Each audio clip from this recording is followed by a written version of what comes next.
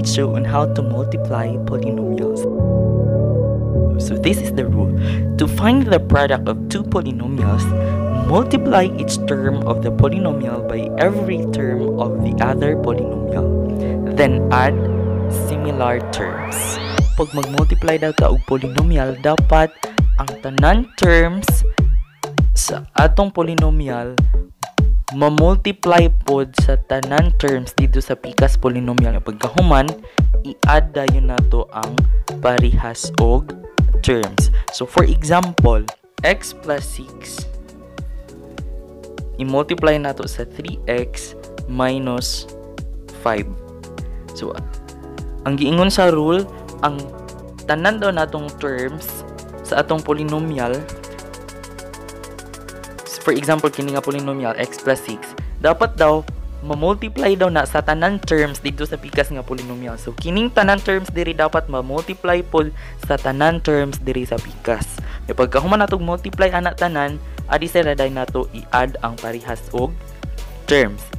So saon pag multiply sa tanan terms dinhi didto sa pikas. So unahon gid nato ang first term. Dapat ang atong first term ma-multiply sa tanan terms diri sa pikas. Nya pagkahuman ana diri na pud ta sa ikaduha nato nga term. So magsugod ta sa x. I-multiply ni nato sa tanan terms diri sa pikas. So magsugod ta sa first term.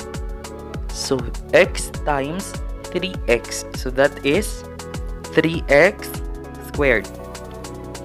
Unya kini naka-multiply naman ta diri nya ang giingon sa rule kay i-multiply sa tanan terms man. So wa pa man ka multiply this pikas, so i-multiply pa na x times negative 5, and that is negative 5x. So kini nga term na multiply na nato sa tanan terms diri, pero wala pa ta nahuman kay niingon sa rule na tanan terms man daw i-multiply dito sa pikas. So apilon pa ni natong ikaduha nga term kini 6. So 6 times 3x i-multiply na ni hapon tanan din sa pikas. So diri sa ta sa first term, that is 18x. Sunod 6x 6 times negative 5, that is negative 30.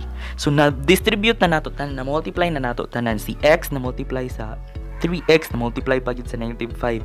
Si 6 na multiply sa 3x na multiply pa gyud sa negative 5. So na follow na nato ang rule nga i-multiply ang kining tanan terms nato diri dito sa tanan terms sa pikas. So mao na ni atong gibuhat.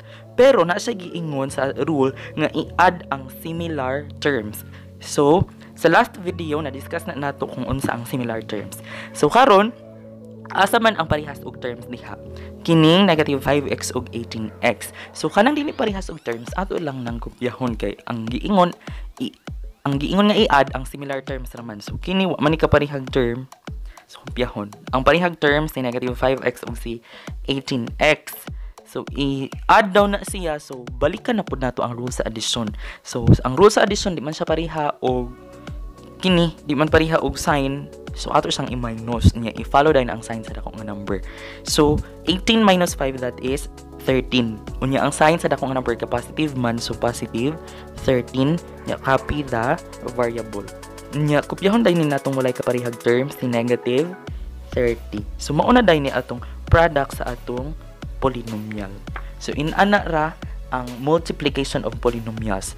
Ang rule, i-multiply ang tanan terms diri sa atong polynomial dito sa pikas pod nga polynomial, sa tanan pod nga terms. So let's have another example para ato gyud ning masabtan ang multiplication of polynomials. So let's have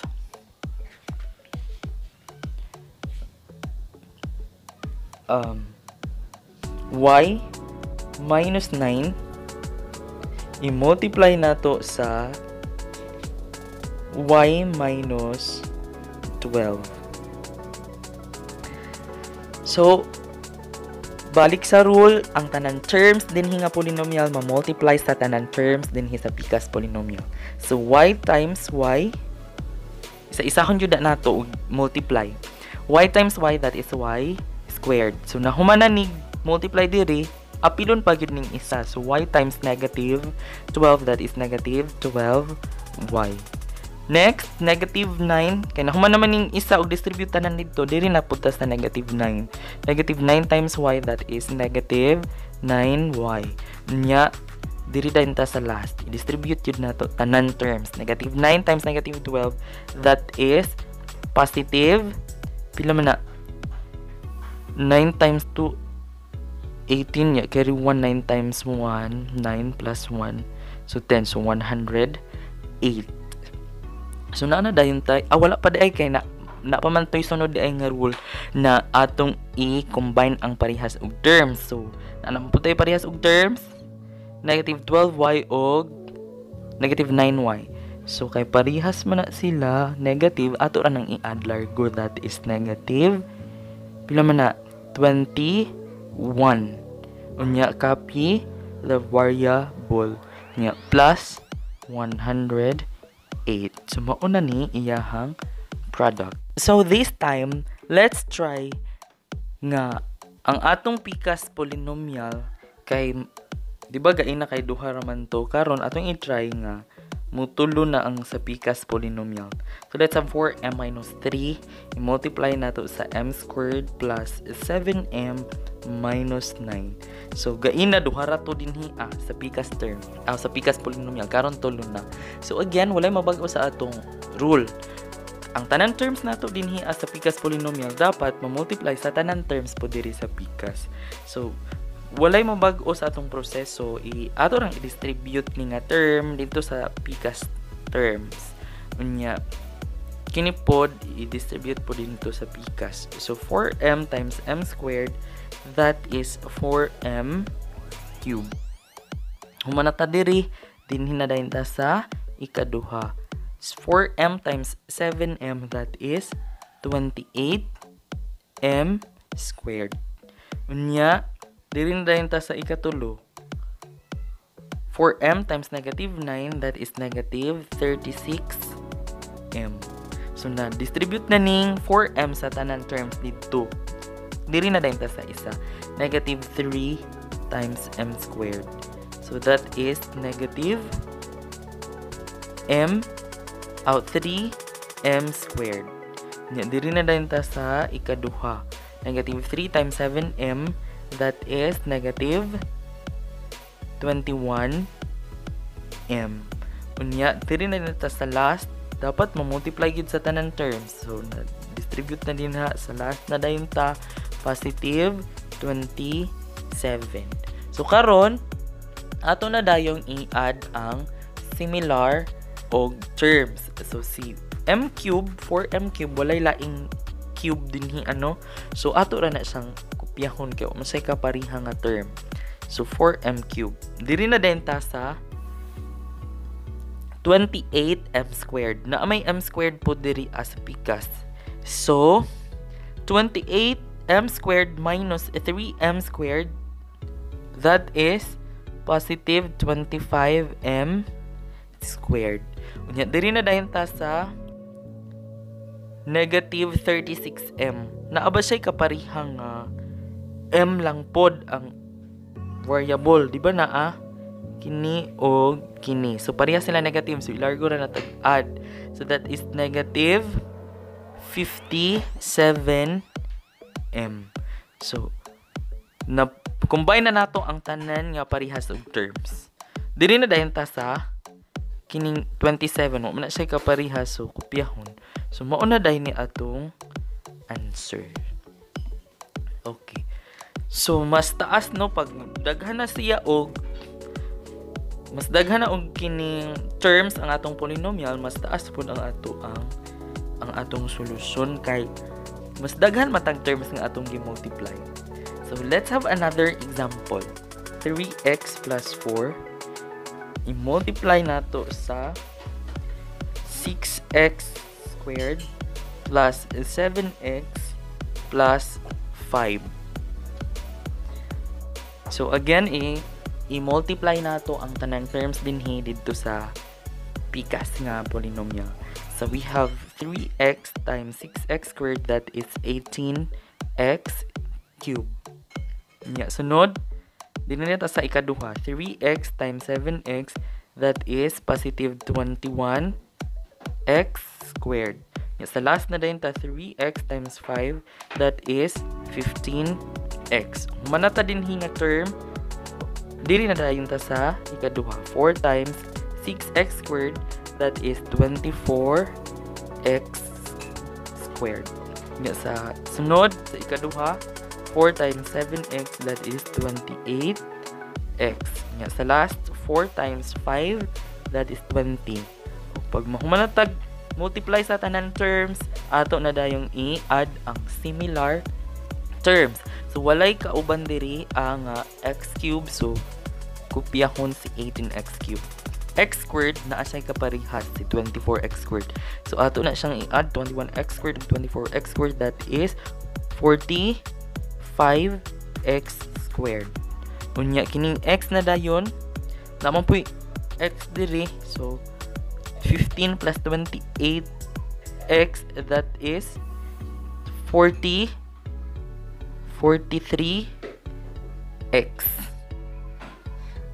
Unya din hidayon sa positive 20, wa man ay kaparehas og term, so plus 20.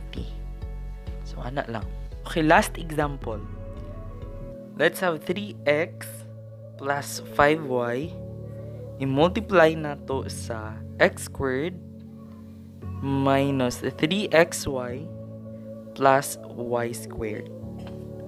So parihara gihapon nga ina atong gibuhat. So 3x times x squared, that is 3x cubed.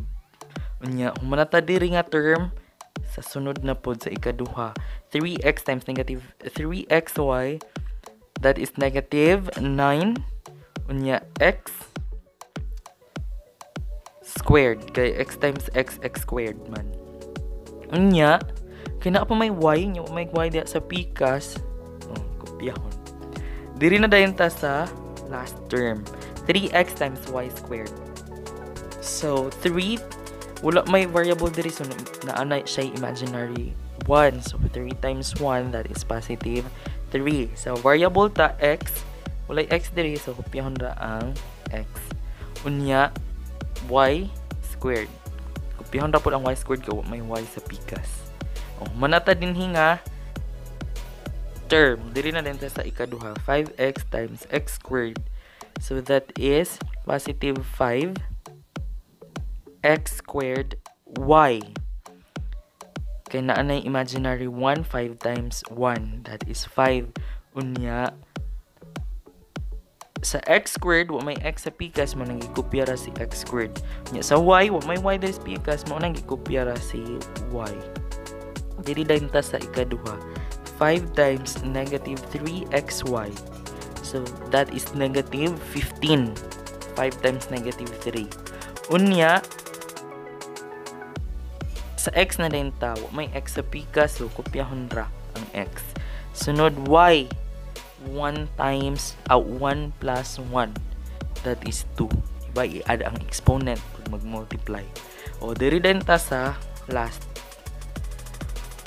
5y times y squared, that is positive 5y.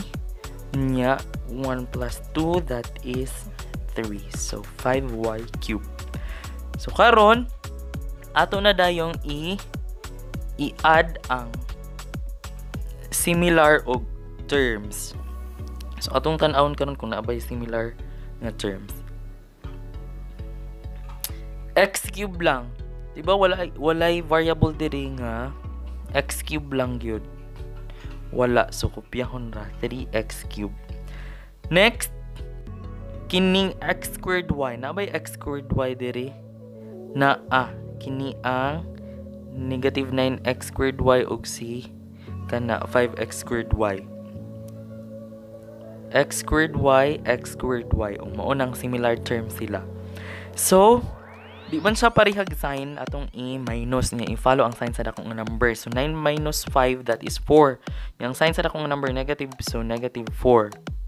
Unya, kopyahon dayon ang iyahang variable nga x squared, variables nga x squared y. So, dili na dayon ta sa xy squared. Di ba naapod siya xy squared diri sa pikas? So, pwede na nato siya ma-add. So 3 plus negative man ni diri inano. So 3 og negative 15 di parehag sign. So atong i-minus. So 15 minus 3, that is 12. Unyang sign sa dakong number negative man, so negative 12. Kopyahon dayon nato x y squared. Unya kini na lang dayon ang nabilin. Kopyahon na natong nabilin nga positive 5y cube. So mao na dayon ni ato ang product. So again, parihas ra ang rule sa monomial of multiplication of monomial by a polynomial o ang multiplication of polynomials. Ang ato lang yung buhaton ang tanan terms dinhi sa atong polynomial sa first polynomial ma-multiply nato sa tanan terms sa second polynomial. Nya pagkahuman i-adday nato ang parihas og terms. So that is how we're going to multiply polynomials